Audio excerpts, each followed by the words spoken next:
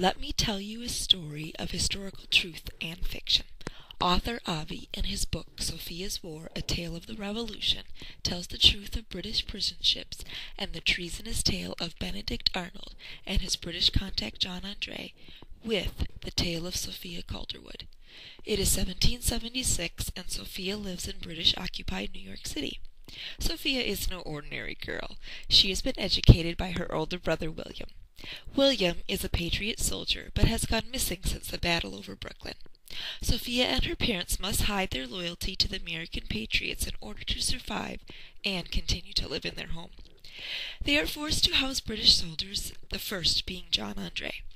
When Sophia discovers her brother is being held prisoner by the British, she dares to ask John Andre for help in releasing her brother.